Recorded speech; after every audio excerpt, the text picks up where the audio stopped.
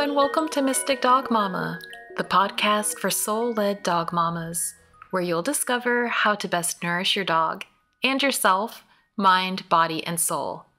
I'm your host, Dr. Alexia Meller. Welcome, welcome, welcome. I'm so excited to have you here with me today.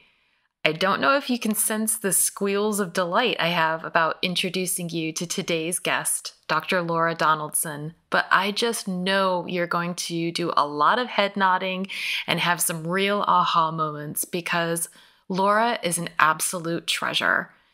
If you have experienced challenges with your dog's behavior and traditional operant approaches haven't really helped, then this conversation is for you. It's also for you if you're interested in understanding your dog's behavior from a more emotional perspective that takes into account how emotions are stored in the body. And it's also for you if you want to learn how to be a better advocate for your dog. I mean, basically anyone who likes dogs, works with dogs, or lives with dogs needs to listen to what Laura has to say. So go ahead and forward this episode on to anyone you think would benefit, because honestly, when more people are able to have compassion for dogs and their trauma and their own traumas, I'm convinced that the world will become a more loving place. Dr. Laura Donaldson is a former university professor turned certified dog trainer, certified dog behavior consultant, and Karen Pryor certified training partner, whose work really focuses on, in my opinion, creating a paradigm shift around how we frame and approach quote-unquote undesirable behaviors in our dogs like reactivity and aggression. Laura has dedicated herself to improving the well-being of dogs by getting rid of the notion of the well-behaved dog and instead focusing on how to support dogs in experiencing deep safety and emotional resilience so that they can navigate anything they encounter in the world. In this conversation, Laura and I talk about how asking our dogs the question, "What do I need to learn from you to help you feel safe in this context?" can be truly life-changing, both for your dog and for you. We talk about how understanding the impact of trauma on our dogs and the links between trauma and aggression can help us to understand and have compassion for our own traumas. We also discuss some techniques that you can use with your own dog to help them release and ground the charge they feel in their bodies from trauma, including Laura's grounding work and other processes like emotional freedom technique, or EFT, and energy work. I told Laura that I am crowning her the queen of webinars because she has created so many incredibly rich and informative webinars and trainings that you can access on her website.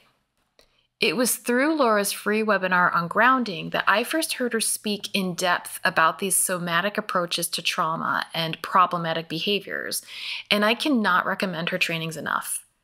Her work has been so helpful for me as I navigate a lot of Lucky's behaviors that many would label as reactive or aggressive, and that I know are a result of the traumas he has experienced in his life. Laura is launching a new training this January called Transforming Puppies, which she talks a bit about in this conversation you're about to hear.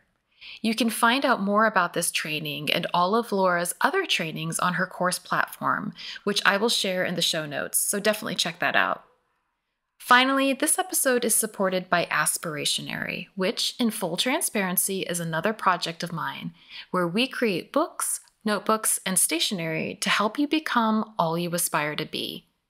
If you are looking for a safe space to explore shadow work and your own traumas, our Moon Magic and Shadow Work journals and workbooks might be a useful support for you. You can take a peek at them on our Aspirationary Instagram account, which is spelled ASPIRATIONERY. I've also left that link in the show notes. Okay, let's go. Hello, I am so thrilled to welcome today's guest to the Mystic Dog Mama podcast, Dr. Laura Donaldson. Laura, thank you for joining us today. Thank you, Alexia. I'm delighted to be here. Oh, we're so excited to have you here. I was speaking to you a little bit before we started recording that one of the things that Mystic Dog Mama really focuses on is taking a holistic approach and perspective to how we nourish our dogs, mind, body, and soul. And when I was thinking about the conversations that I wanted to have around training, behavior, that sort of a thing, you immediately came to mind because I found your work, just to let everybody know who's listening, I found your work through social media outlets that are really focused on taking the perspective of prioritizing the emotional state of the dog and working with a dog from their emotional needs and also from a somatic perspective, really looking at the body of the dog and how they process the world around them. And you offer such a gracious, informative, free webinar for people on the concept of grounding that was unbelievably just rich and helpful. And I was so grateful to engage with it for my dog Lucky. And I wanted to just bring you on to talk more about the work that you're doing in the world. So thank you so much for being here. You are very welcome. And I'm always happy to talk about the emotional well-being of dogs. And my work in grounding comes out of I'm also a certified trauma professional.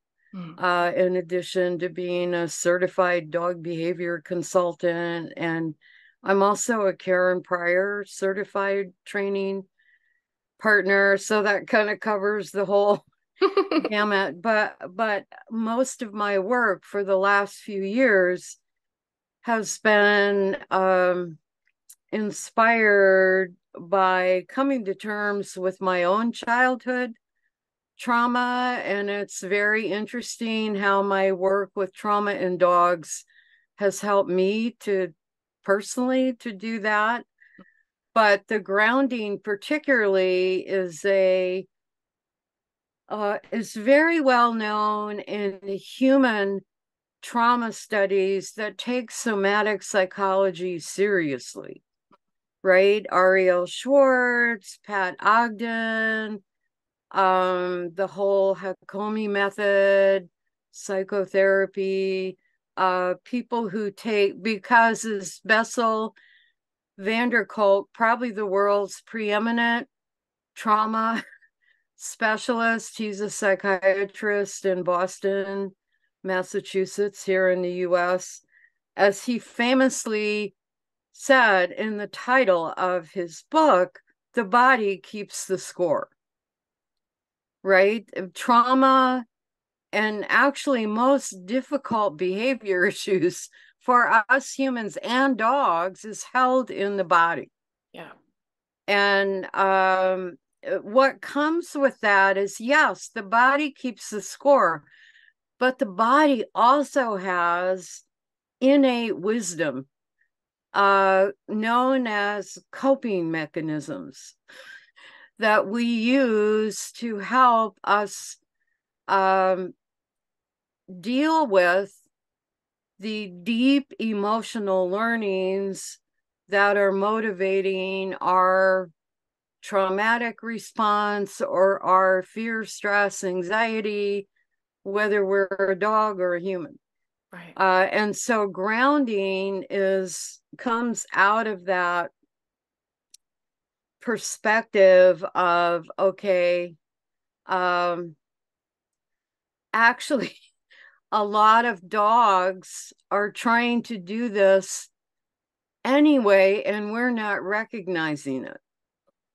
And I think I gave a couple of examples of that in my webinar of dogs putting their paws up on their human.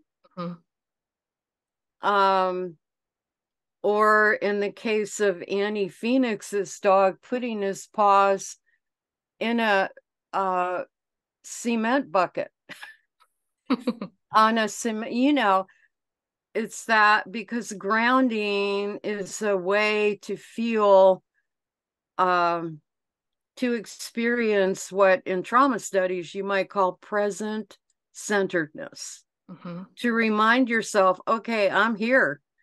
I'm safe. This is my body. Right. I'm getting lost in flashbacks or the deep anxiety and stress and fear I'm experiencing, but I'm right now, right here, I'm safe.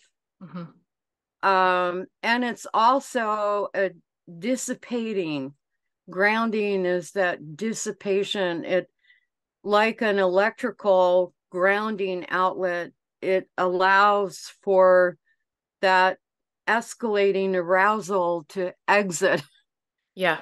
and find a safe, um, you know, um, exit into the ground or whatever your grounding object is. Yeah. So I think that is a nice segue into what your podcast is all about. Because if someone saw a video, and I have one in that grounding webinar of a dog, okay, let's say this is a dog out in a parking lot checking out who's coming, who's going. And actually, this is a dog with a lot of anxiety issues. And then the dog comes and puts their paws on their human shoulder or thighs, depending on the size of the dog. Traditional dog training would say, you've got a dog who's jumping, can't do that. We got to stop that behavior. It's like, that's not a checkbox for the well-behaved dog. Right.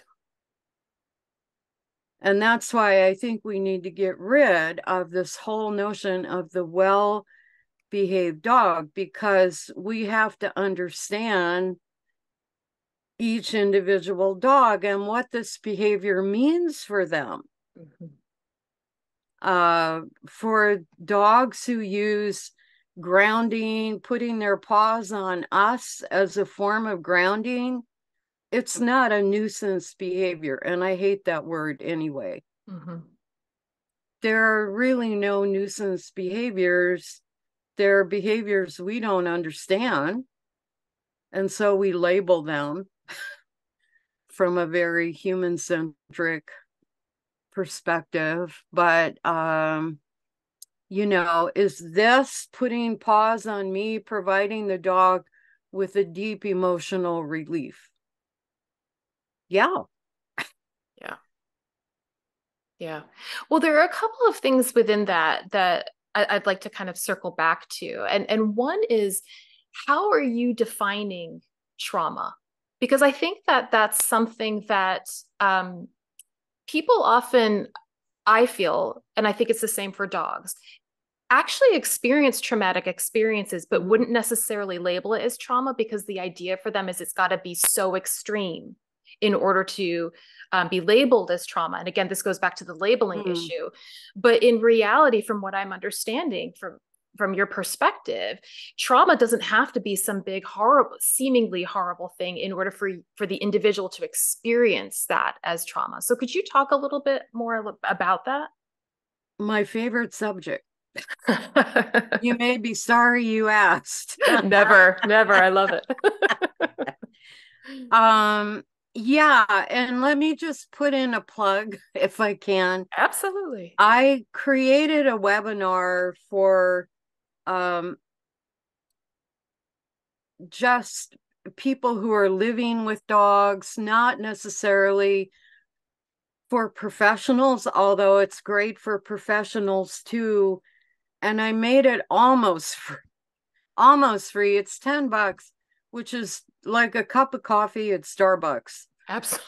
And it's called Why Becoming Trauma Informed Will Change Everything You Do with Dogs.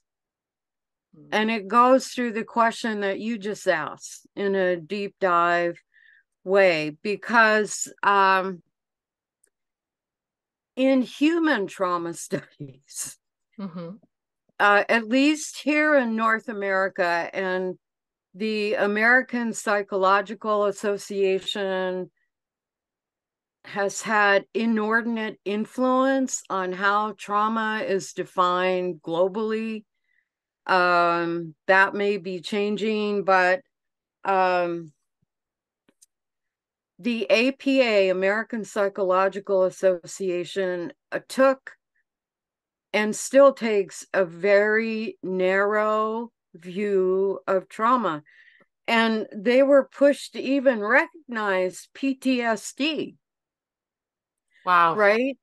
And it was only soldiers coming back from Afghanistan when we, here in the US, the VA was experiencing a flood of male soldiers experiencing combat PTSD. And this was where PTSD was first recognized in dogs, 2 military dogs coming back from Afghanistan.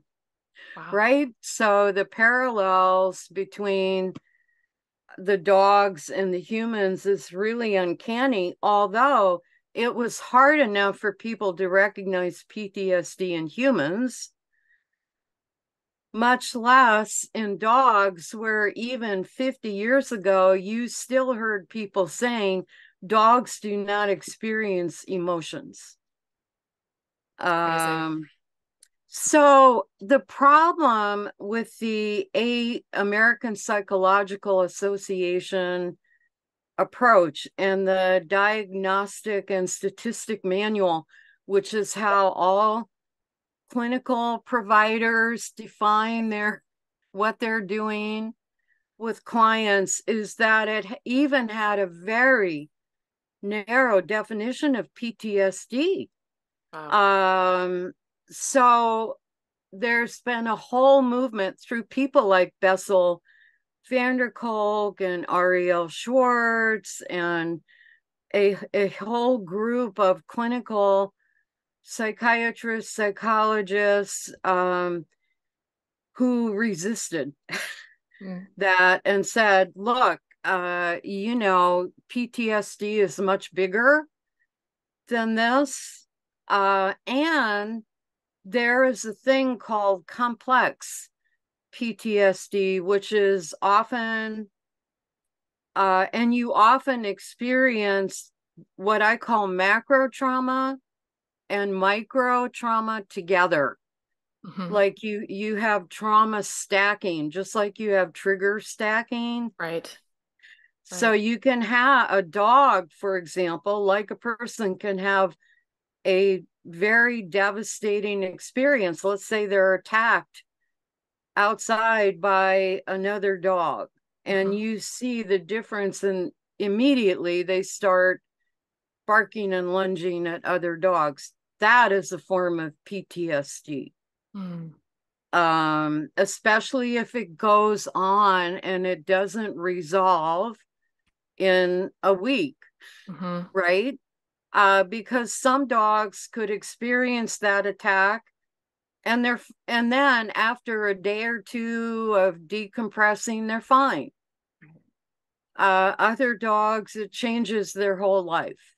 Right. And they become afraid to go outside, or they're in perpetual fight mode or flight mode, or if it's bad enough, they go into behavioral shutdown. And I think what is way under recognized are 2 things. One is the link between trauma and aggressive behavior in dogs, because we know in humans that is a big response to trauma, that perpetual fight mode. Yeah. It's called an adaptive survival strategy. And that's how I have reframed it for dogs, right? Your dog isn't being naughty. Your dog isn't trying to drive you crazy. Your dog is not, morally corrupt, or I don't know, whatever. There's a lot of narratives. Yeah. Difficult, unlovable, untrainable. just like with kids, Right. right? If you don't recognize trauma in kids, you call them, you're just being so difficult. Right. You're unlovable. Why are you doing this? Same with dogs, because we don't recognize that this is coming deep within the body as a survival strategy. We may not like it, and we don't want to, I'm not saying you need to live with it forever, but Mhm. I think at least we've got to recognize this is not just a naughty Right. Right. or nuisance or bad, to use the kind of moral framework, behavior. Right. Well, something that's coming up for me in what you're saying as well, in terms of redefining reactivity, because I know that that's a topic that is often under debate around what does Mm-hmm. reactivity actually mean, and is that actually an appropriate, again, a label? And I was talking to a friend of mine and mentioned that I was going to be speaking to you, and I asked if she had a question. And one of the questions that she asked is, first of all, why do you think that the link between reactivity and trauma within dog training, for the most part, is overlooked and not addressed? So how do we go about shifting that? But also, is it helpful when we look at things, for example, most of the great spiritual teachings on some level are talking about it in terms of practicing the teaching, that one of the things that's really helpful is to, in kind of modern terms, shift from reacting to responding, Mm-hmm. so that we are able to witness and take a moment, take a breath in between, recognizing the response that's coming up, or the feelings that are coming up in the body, and not act from that place, but create a bit of space and instead respond. And I wonder if that sort of way of thinking about reactivity with dogs is appropriate, as well as how do we perhaps use that as a kind of gateway, as a way of framing for people to help them understand how to deal with the trauma that underlies quote unquote reactive behavior. Well, I think I love the question about how do we change this. So let's get back to that one after I try to work my way through this one. And I'll just say I hate that word reactive. It is a cognitive distortion. Mm-hmm. I would call it a label, and a label is almost always a cognitive distortion. Why? Because it's just a huge generalization that lumps an incredible um, variety of behaviors, contacts into one noun. It's not even a verb. It's it's a noun. Um, so I try to avoid using it at all costs, because what you are actually looking at is a dog. Let's take the example of a dog who barks and lunges at every dog they meet when they're out on a conventional leash walk, on a 6-foot leash, or God forbid, a retractable leash. um, that barking and lunging, what do we learn? How informative is calling that behavior reactive? Zero. It's not informative at all. A much better question to ask would be, actually, two questions to ask is, first, what relief are you seeking with this behavior? Why are you doing it? And in most dogs, that barking and lunging functions as a giant stop signal. Stop. Don't come any closer. I think you're dangerous. Don't do not approach. Don't make me do what I don't want to do. And it comes from a dog who is experiencing what I call a neuroception of danger. And they call it amygdala hijack, right? Our autonomic sympathetic system has hijacked our ability to think before we act, to actually have control over our physical responses. And one reason is when you feel in perpetual danger, like these dogs that we all have seen who are barking and lunging at everything they see, you can hear the audible click of the left brain hemisphere, the prefrontal cortex, all our thinking, all the brain clusters involved in thinking click off. They are deactivated, and we now have the pictures to prove that. If you read, and I highly recommend Bessel van der Kolk's book, The Body Keeps the Score, he shows functional magnetic resonance imaging of a person just like you and me, experiencing a flashback. And guess what? The right side, the arousal, that is our arousal system, the amygdala, the hippocampus, is lit up like a amusement park, along with the visual cortex. Because if you're having a flashback, you are seeing what is right in front of you. And the left brain hemisphere, dark. Dark. Nothing. It's not even that it's faintly. It's like lights dark. Out. Yes, lights out.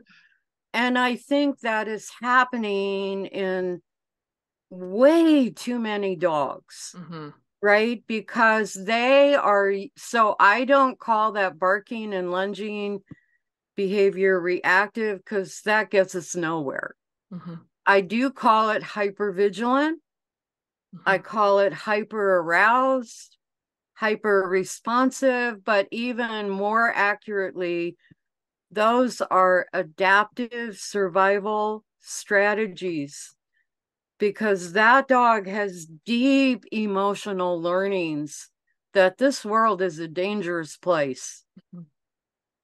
And that they are doing the best they can to keep themselves safe. That does not make life easy for us. Correct. Right? Yes. I'm not saying that, but I think at least we need to try and have a compassionate and informed understanding of what's happening. And it's not just a dismissive, my dog is reactive, this is a nuisance. At worst, I'm going to get a shock collar and suppress that behavior, or even thinking that we will be able to address this with just your usual operant commands. Leave it. Be quiet. Keep walking.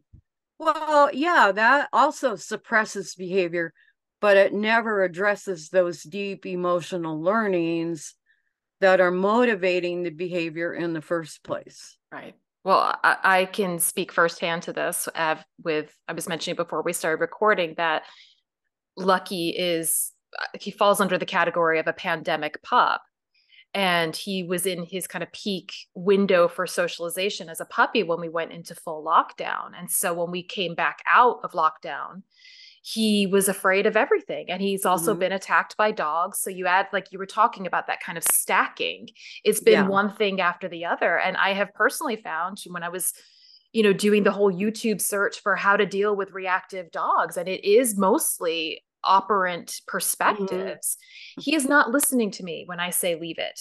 Even he will be barking his head off at a dog. Usually it's an off-leash dog, a larger off-leash dog, because that's what attacked him in the first place. So now it's been transferred and generalized to any large off-leash dog is a threat.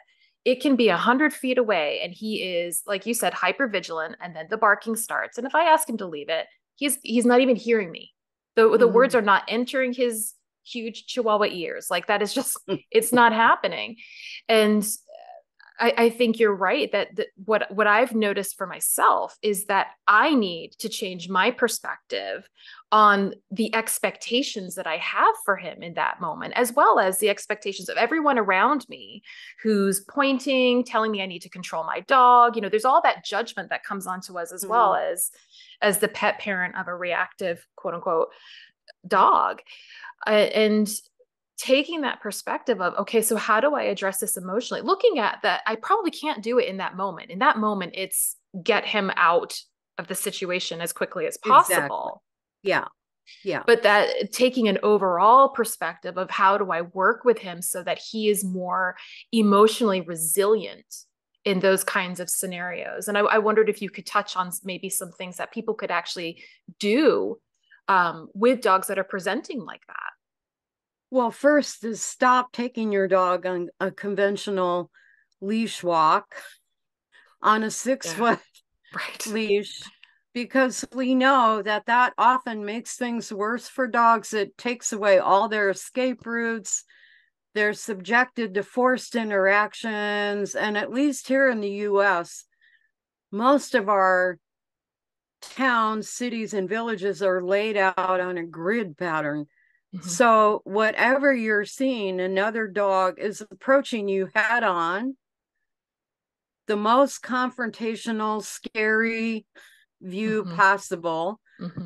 Or they're coming around a right angle corner and startling you.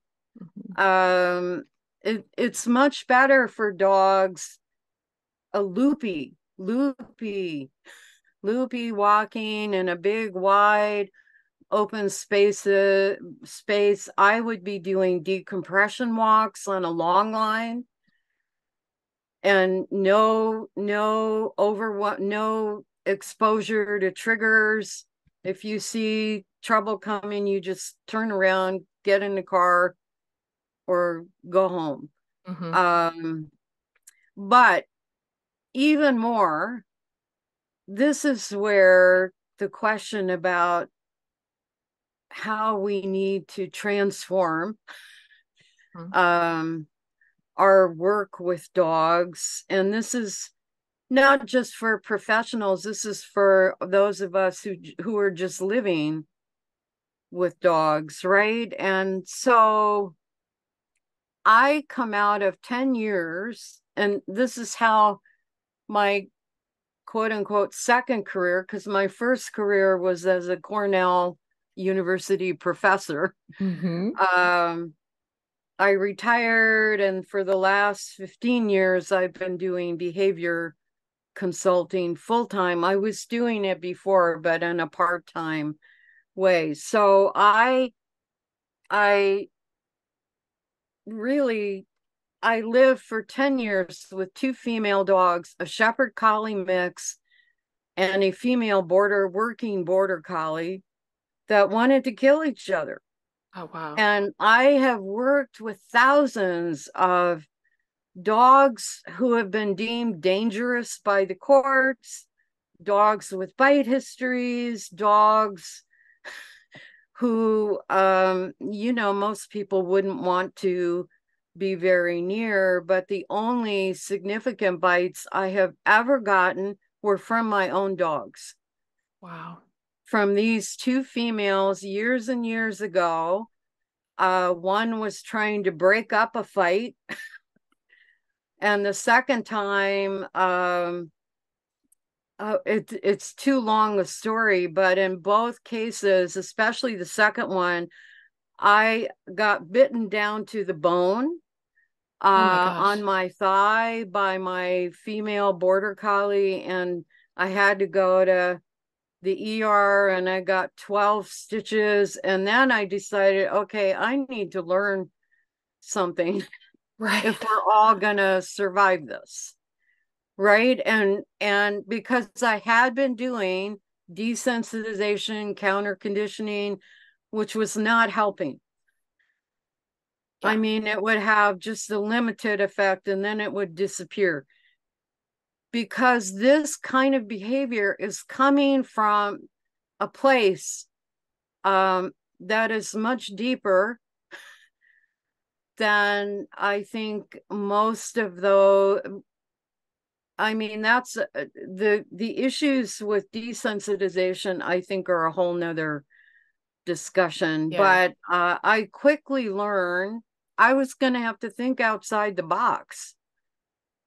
And that's when I started my Slow Thinking is Life Saving for Dogs program. I started emphasizing social, giving dogs the time and space to do social processing in their own way before we began pressuring them to engage with other people, other dogs, other contexts. And so I quickly learned I needed to start having conversations with my dogs, right? Because my model of the dog human relationship is a partnership. Right. It's not a monologue. Like I talk, you listen, because that was not working and it won't work for won't work for trauma, won't work for aggressive behavior, because behavior suppression is not what I want. I care too much about the emotional well-being. I want my dogs to feel good and Imagine. and feel safe, deep Yeah. safety, not just, wearing a muzzle. Right. I want them inside to feel like, okay, I'm deeply safe. And so the first question I ask any dog, my own or a client dog, is not, here's my laundry list. Let's see how you can check off the boxes. No nuisance behaviors, no barking, no counter surfing, no putting your paws up on my shoulder. And one, I guess, symptom of this approach is if you look at some of the popular dog journals who publish online, and you might get their emails, the vast majority of their articles and posts are about how to stop behavior, how to stop blank, and just fill in the blank. Good luck with that. It never worked with me as a child. Does it ever work? You may wishful thinking, I just want to stop all this. Much better approach is to start having conversations, interspecies, cooperative conversations. And the first question I'm asking my canine partner is, what do I need to learn from you to help you feel safe in this context? And I need to be willing to change what I'm doing.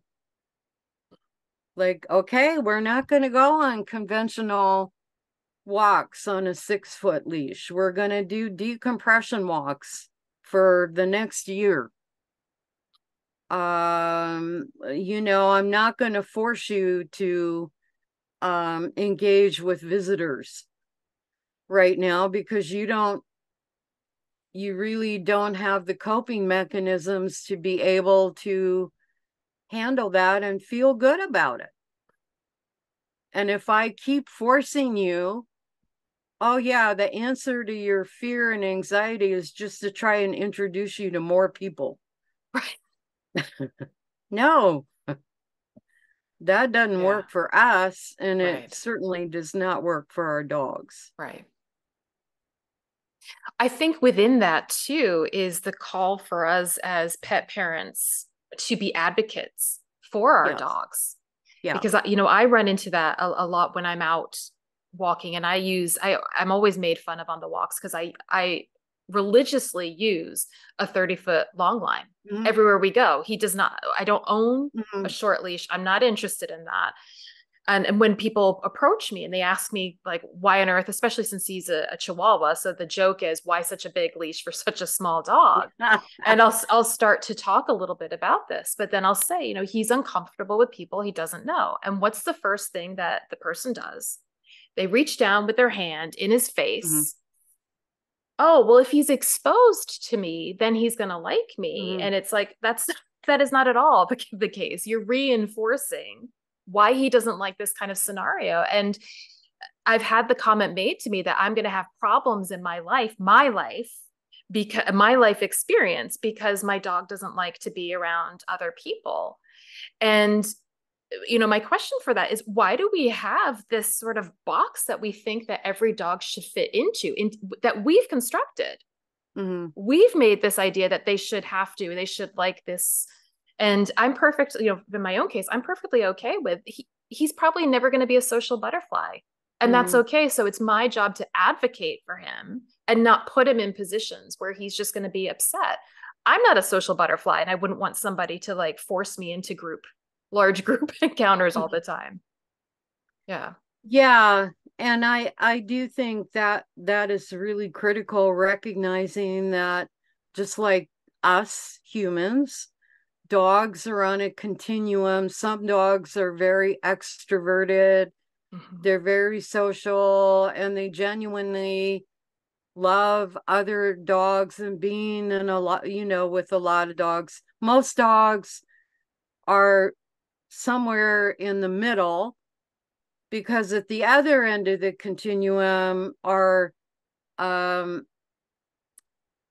well, they would be dogs who view other dogs as dangerous, and that is a whole, but also there just are dogs who may have one or two dog friends. Mm-hmm. That's fine, Mm-hmm. that's fine, and then the vast majority are somewhere in between. But that's where we need to actually be having those conversations with the dog in front of us. Okay, what works for you? What do I need to do to help you feel safe? It's not taking you to the dog park and turning you loose, because you need to be socialized to other dogs. Right. And it is exactly what you say, being an advocate, especially with a dog like a Chihuahua, right? Because everyone just thinks they're adorable. Oh, I just want to pet him and pick him up. And very difficult for small dogs, Mm. but especially small dogs who think the world is kind of scary anyway. Mm-hmm. Um, and my view is, if people don't like it, that's their problem. I'm not going Absolutely. to spend one iota of my energy worrying about that. And I live in a place where a lot of people just feel free to give you advice all the time about your dog, and it's Mm-hmm. routinely bad. Mm-hmm. So I have learned the art of just thank you for your input, click off. That's right.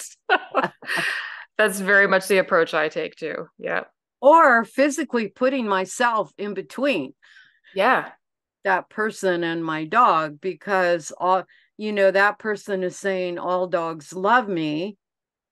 Here, let me do scary things. Mm-hmm. and get bitten. Exactly. Exactly. And then Or blame the dog. yes. Yeah. Or you. Or yeah, that Or too. both of you. Or both of Yeah. us. Exactly. Yeah. Yeah. Exactly. Exactly. So I wondered if you could touch on a little bit as well in terms of some of the practical things that you have found effective for helping dogs to release that charge. You'd mentioned grounding, and I wondered if you Mhm. could describe that a little bit for people who aren't familiar with that, of how you've talked about how a dog will self-select, for example, putting their paws up on their owner, but how do you teach a dog um, those sorts of options as choices for themselves? And I believe you're also working with the EFT method or tapping. Yes, I do a lot of emotional freedom techniques. And I just created a free ebook on the triple heater smoothie, Oh, which is amazing. a fabulous, it's been known in human Mm-hmm. um, circles, but I've adapted it for dogs. Amazing. And it really is a very powerful, calming, flushing, because the triple heater meridian is in charge of the body's arousal Mm-hmm. system.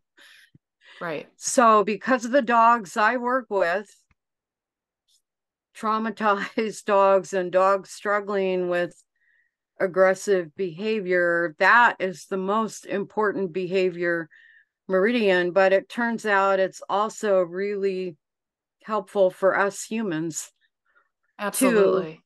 because the triple heater meridian starts right here at the side, right in the, you come off your eyebrow, and then it goes back behind the ear, down. In humans, it goes to the collarbone, right here.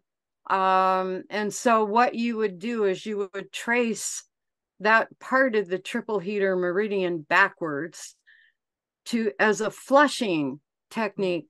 Don't massage. It's just a gentle going backwards. And then when you get to the collarbone, I just do kind of a dissipating Mm-hmm. Mm-hmm.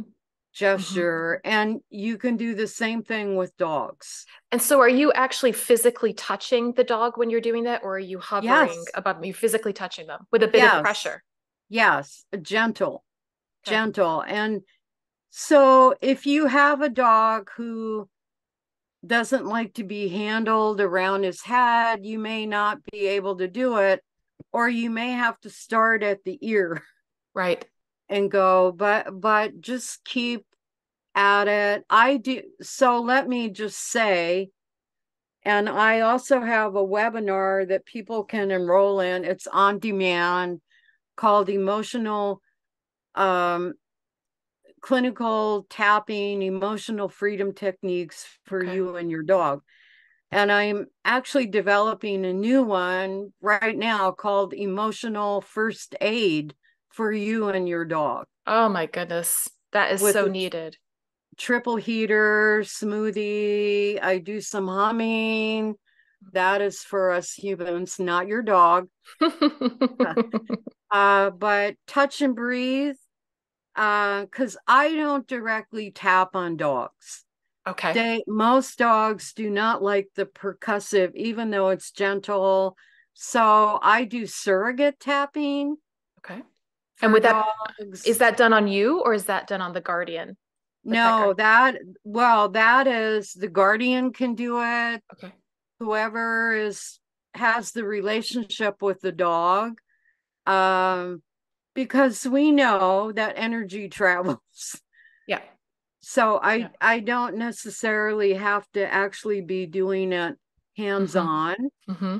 And it helps me clear my own issues, Mm-hmm. which goes a long way to helping my dog. If I, Absolutely. because we can definitely experience vicarious trauma from our dog's behavior. Mm-hmm. Let's say your dog has been attacked. Well, that's you too. Yeah.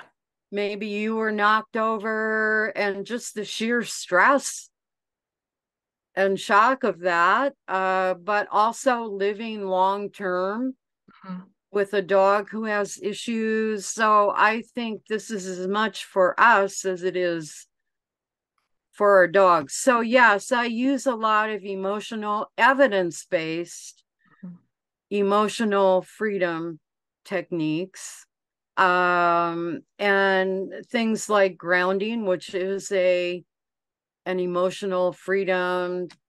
It's probably more energy psychology technique, but I also have developed, it's what I'm now calling nonviolent social processing.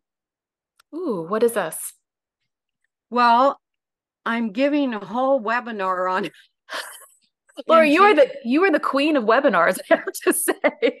Well, I mean, I'm not going anywhere, so I might as well do something with time, right? I love it. But this has come out of one of the ways that what is usually called dog training needs to change. Right. And one of the ways it needs to change is we need to separate out dogs doing social processing, taking in information from the environment, interpreting that, and then using that information to make decisions about their behavior, from the often relentless pressure that we put on them to engage with people, dogs, other situations, environmental distractions, whatever, without ever asking, can you actually process this? Or is it going to be an experience and overwhelm and maybe even behavioral shutdown? So I, in the last year or so, have built, because I did a lot on social processing, but partly because of the controversies over the resurgence of aversive, punishment oriented, and people saying, oh, using a shock collar is not so bad. And now, of course, they don't call it that. They use a lot of euphemisms, e-collar, stim collar, vibration collar. It's still a shock collar. And I wanted to go much further. To me, it's not enough to just say, I don't use aversives. What we who use more positive methods need to do is actually articulate an ethic of nonviolence and how that impacts our daily lives and everything we do with dogs. So one way that would impact it is it would totally change how we view things like aggressive and reactive behavior. Right? Because I have a whole part of nonviolent social processing is an ethic of befriending our dog's adaptive survival strategies, which means you have a dog who's barking and lunging at everything, or you have a dog who doesn't even want to go out of the house. I've worked with dogs. The main issue was they don't want to go out of the house. Of course, that's just the tip of the iceberg, because why don't they want to go out? Life is just too dangerous. I'm too scared. I'm panicked. I can't even leave this space. So befriending that adaptive survival strategy, because a dog that doesn't want to go out of the house is trying to survive. Right. Not being stubborn, not being naughty, not blowing me off, not ruining my day because, damn it, now I can't go for a walk. Right. Yeah. None of the above. And Right. I've heard all of them. Um, no, I think, we befriend the adaptive survival strategy, which does not mean we want to live with it in perpetuity. Mm-hmm. It means you have to recognize the value that this strategy is providing the dog with some deep relief and a deep need for safety and survival. One way we can frame that with the humans is actually it's asking us to do shadow work with our dog. And with shadow work, where it's not about that resistance of the thing that's coming up, the resistance of the trigger, but like you're saying, asking both ourselves as we're asking our dog, what is this teaching us? What is this behavior that my dog is presenting teaching me about how he or she is actually feeling? And then it becomes an opportunity to both reframe and to take different actions rather than just blaming the dog, like you're saying, or assigning them a label that's just not helpful whatsoever. Exactly. So, with the dog that I'm thinking of who didn't want to go out of the house, and this was a dog who lived in downtown Manhattan. Oh God. Or this was the apartment condo Yeah. building. And they live 5 blocks from Central Park. Um, we first you cannot force the dog to go out, and that was the previous approach, or pressure the dog through using food, luring, come out and here, get this beautiful piece of steak, and then the dog comes out, eats the food, and then, oh, I'm outside, help. Right. Right. No, you have to recognize the dog is feeling deeply unsafe, and everything we do has to take that into use that as an organizing principle, right? So we worked a lot on things like grounding, helping the dog feel safe. So what did that look like in that instance?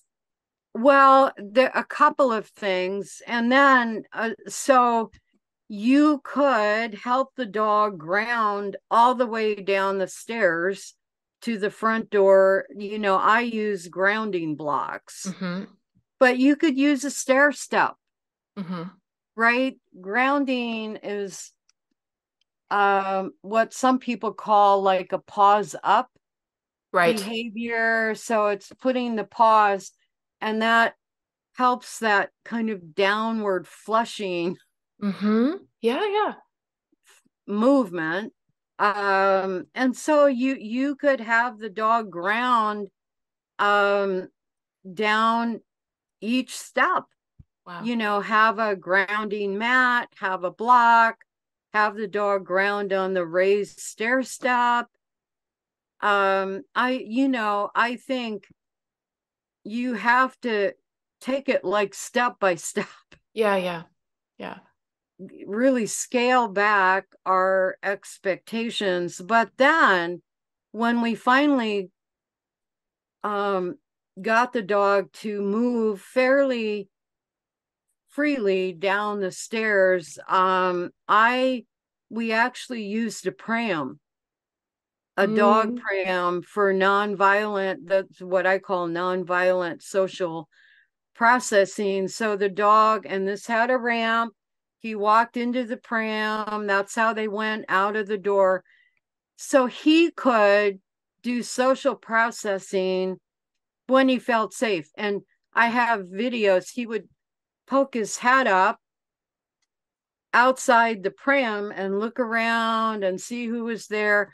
And then when he was done with that, or maybe didn't feel safe anymore, he would put his head down into the pram, which was a safe space for him. And then they would wheel him to the park, and then off leash, he he had a lot more flexible room. Mm-hmm. Right? He was on a long line. He had a lot more escape routes. So he did much better with that space Right. than on a city sidewalk in downtown Manhattan. Absolutely. Um, and that really worked.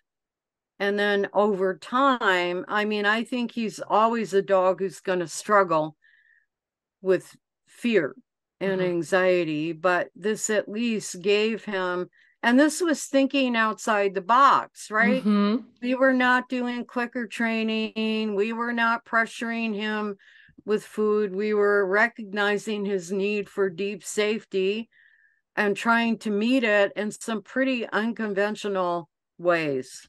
I love it.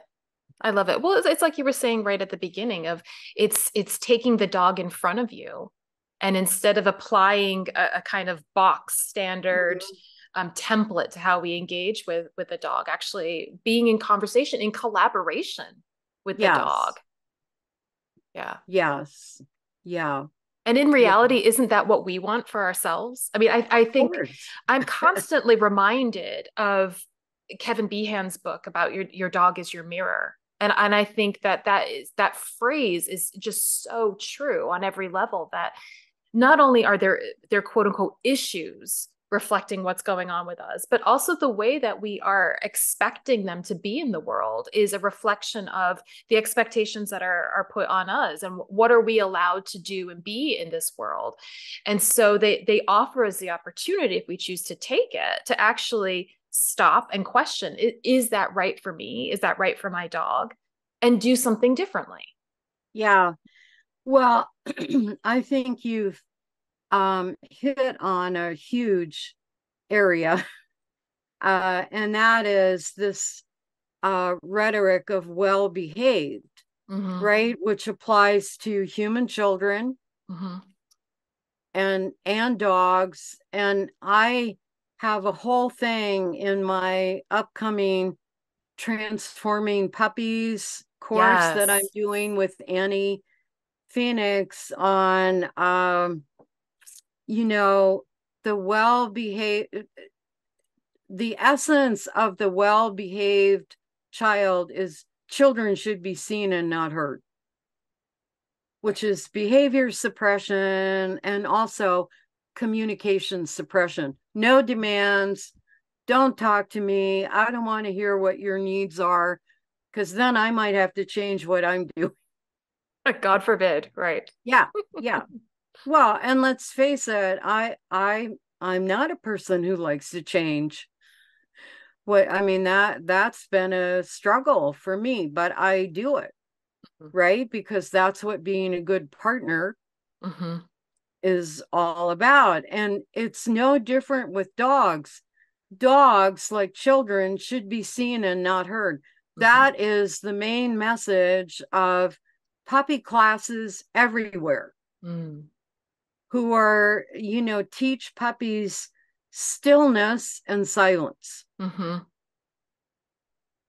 No Absolutely. vocalizing, no moving, sit down, stay, non-moving behaviors Right. known as obedience. Right. Um, that is not what puppies should be doing. Right. So what is the, A, oh, sorry, go ahead. Go no, ahead. I was just going to say, partly because that left brain, Mm-hmm. the thinking cognitive part of a puppy's brain is so still undeveloped Right. Right. that asking them to um really call on all those inhibitory neurons that do not yet exist. Right. It's I crazy. mean, how does that make sense? Right. No. Right. Anyway, sorry. What were you No, going to no, say? I appreciate that. No, I was going to ask you. So then, with the course that you're running with Annie Phoenix on transforming puppies, which launches in January, but it will be it includes videos, so you can Yeah. access it when you want it. And I'll include the links to everything that Laura's mentioned for the course, for the ebooks, the webinars, all of her wonderful stuff in the show notes below, so you'll be able to access that. But I wanted to ask you a little bit. I love the title of it, Transforming Puppies. I think that's a really empowering term, but I'd like to hear a little bit more then. So what are you going to be doing in the course? What can people take away from it? Well, I think both of us are going to do really different things, right? So we're both going to have a recorded presentation. And I know that Annie is going to focus on two foster puppies that she took in from a local rescue that had very difficult circumstances. Let's just put it that way. And she was really able to turn them around. They were scared, they were traumatized, they were starving Oh my gosh. when she got them, but by the end of a week they were showing a lot of confident behavior. They were running, they were showing emotions. So she's going to talk about what she did, and some of that is what she appropriated from my somatic self-resilience course that she took, because that works much better in puppies than the traditional focus on obedience in puppy class, or really bad puppy play. You know, where puppy play is just a free-for-all. Right. And puppies learn, whoa, I got to be worried here. I am going to do something a little different. I'm going to really focus on transforming puppy class. Brilliant. Where I incorporate the neurobiology of puppy learning, because puppy class is usually 60 minutes of nonstop activity, which is so counterproductive to puppy learning. We wouldn't think of putting a small infant or a toddler in a 60-minute intense course. So why do we think that's going to work for a dog? So I start out with the need to really learn the neurobiology of learning in puppies and structure our classes accordingly.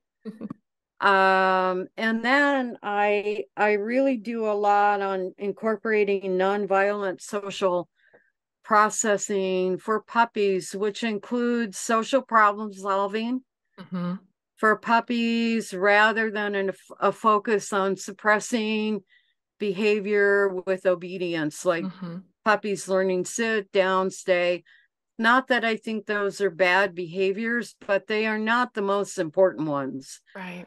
For puppies, we want them to learn the life skills, the life habits that are going to set them up for being able to navigate just about anything they encounter, even if they don't understand it, never seen it before. And I'm going to talk about puppy free work as an essential part of puppy class. I'm going to talk about my ethic of nonviolent social processing and puppies. So I think it'll be really even the you know, a lot of books have come out on puppies, especially recently. And I think they're still in some ways holding to that kind of normalized models of puppies and that kind of thing. I mean, and puppies are difficult. They can be. The biting, mouthing episode, I get calls on that all the time. And the fact that puppies have no inhibitory neurons. Mm-hmm. That is the last thing to develop in adolescence, like months later.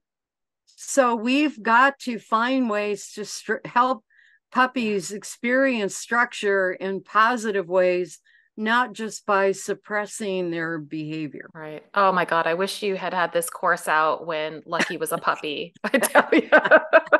Well, I honestly think it's great for dogs too, but Yeah. we're focusing on puppies because if you start, and I know you are completely endorse this, if you start when they're really, really young, you do set them up Yeah. for success Yeah. in the rest of their lives. Well, and don't you think that that's our job as pet parents? That we are Yes. meant to set our dogs up for success? Yeah. But what that means has been wildly divergent. That is very true. Very true. And so, along with the label reactivity Right. and the notion of nuisance behaviors, I really want to get rid of this whole rhetoric of being well behaved. I love it. I love it. Laura, I could talk to you all day. Honestly, we'll have to have you back. This is amazing. So helpful. So I'd helpful. love to come back. Yeah. Oh, wonderful. And I will give you that title of webinar queen. You are amazing. Truly amazing. And I can advocate for they are not my experience of your especially your grounding webinar is not just a flippant little light 10-minute kind of thing. They are in depth. They are incredibly helpful. If you're interested, I would highly, highly recommend signing up for them. So like I said, I'll include links in the show notes if you're interested to Great. find out more. Thank you. Yeah, Yeah. absolutely. Absolutely. I want to ask you a final question Yeah. that I ask all of my guests. And that is, how have dogs taught you about what it means to be human? Oh my God. And this comes at the end. Well, you've touched on a lot of things that could be applied to it, but I love to hear when we reflect upon again in that sense of the mirroring. Yeah. What are our experiences with our dogs actually showing us about ourselves? Well, uh to answer that, really, truly, and profoundly, it would be they've taught me everything.